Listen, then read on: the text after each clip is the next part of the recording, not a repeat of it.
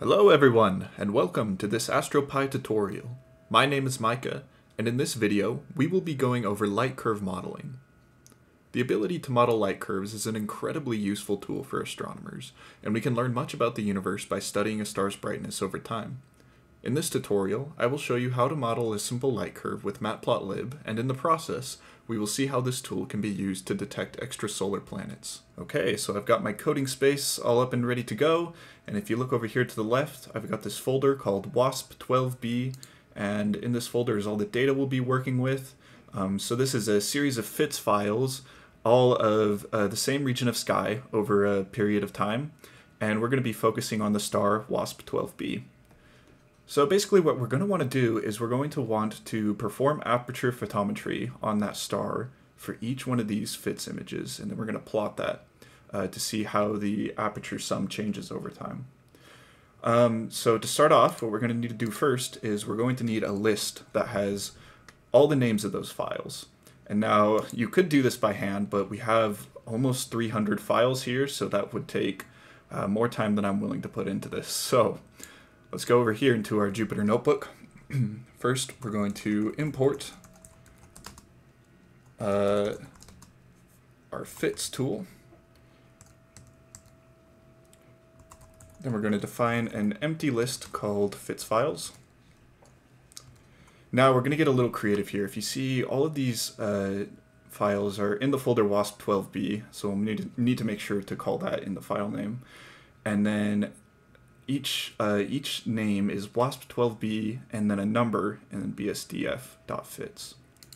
So what I'm going to do is I'm going to do a for loop here for I in range, and then we start at 00040. So for I in range 40 to 100, counting by 1, we're going to do FITS files dot append, and we're going to do an f string, f wasp 12b, there's our folder, then / wasp 12b underscore 000, and then I. And you'll see our I is going to be from 40 to 100, and so that's going to take care of the first 60 of these files.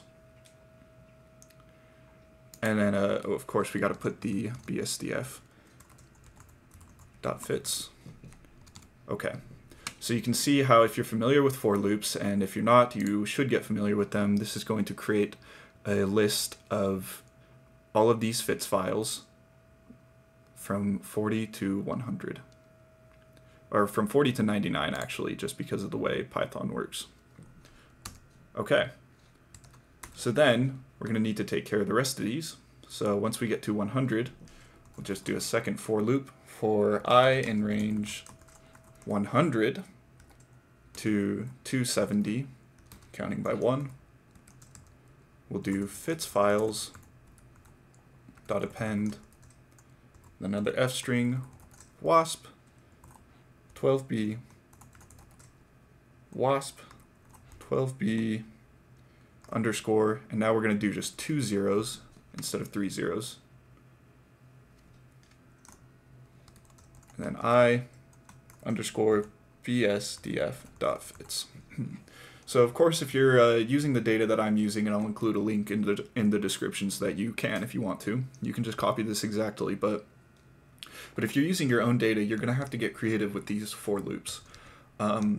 So preferably, you're going to want all of your FITS files to have a similar name, and hopefully they will, because if they all have different names, then you're probably going to be looking at doing something like this by hand. But if you're following along, just keep doing what I'm doing. And so just to see what's going on, we'll do print FITS files. And here we see we've got a list with all of our FITS files. Now next, we're going to have to get the image data from all of these files. So let's define another empty string. We'll call it FITS data. And then another for loop for FITS file in FITS files. File data equals fits.open fits file. And then our image data is equal to file data 0 dot, just 10 dot data. Okay. And then let's do fits data dot append image data. And we'll print that. We'll just print the first 5 so that it doesn't look too messy, but just so we can see what's going on. Okay, and you can see that took a long time to run on my computer. That's because, well, I didn't have enough room on my SSD, so I'm storing all this on a hard drive, and well, hard drives are slow. So if you can do this on an SSD, highly recommend it so that you're not waiting a full minute for something to run.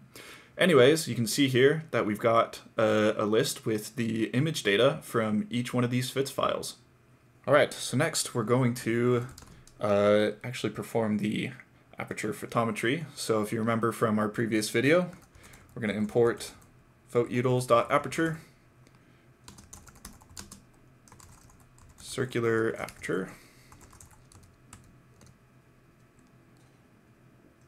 Then we're going to define a position. So I happen to know the position of WASP 12b in this image, and so I know the coordinates for it. If you have your own data and there's a star you're wanting to work with, you'll just have to find that either through the DAO star finder, which we went over in a previous video, or you can use SAO image DS9. I'll include a link to that in the description. You can just find the star by hand. But you're going to want to define the position of the star that you want to model. So for me, that's going to be 2401.93 and 2086.15. And those should be brackets, not parentheses. So let's fix that. Oh my gosh. Okay. Excellent. Now our aperture is going to equal circular aperture position, and let's do a radius of 10.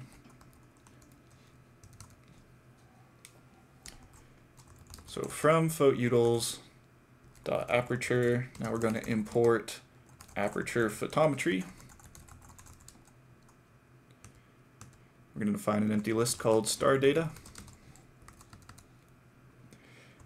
And then for file in fits data, star data.append aperture photometry file aperture, and then this star data is stored as a table, and so the column that we want is aperture sum. So let's go ahead and print that just to see what we're working with. And again, this is probably going to take some time because I'm working on a hard drive.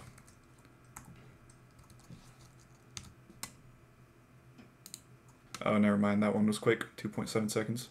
Okay, but here we see we've got a list then with all of the aperture sums. Excellent.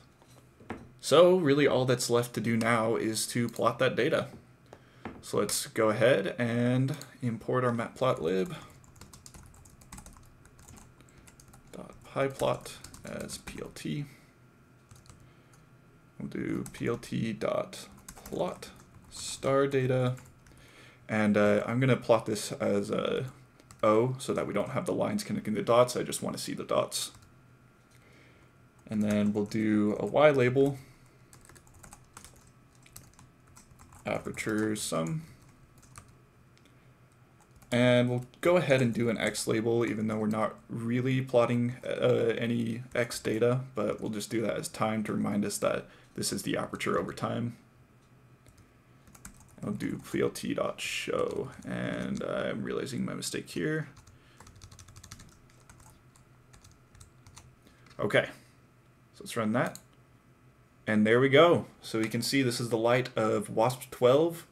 So WASP 12 is the star, and then This right here is the transit of WASP 12b, which is a hot Jupiter. So we can see that the star is normally about this bright, this planet passes in front of it, and then when the planet clears the star goes back to about its original brightness. This time here is obviously not in any units, just because we didn't define that. If you want to get fancy, you can try and put the Julian date in there or something. But for the purposes of this video, I just wanted to show you how to plot the sum, the aperture sum. Well, thank you so much for watching. This was a well-requested video. I know a lot of people were needing help with light curve modeling, and I hope this gives you a good place to start.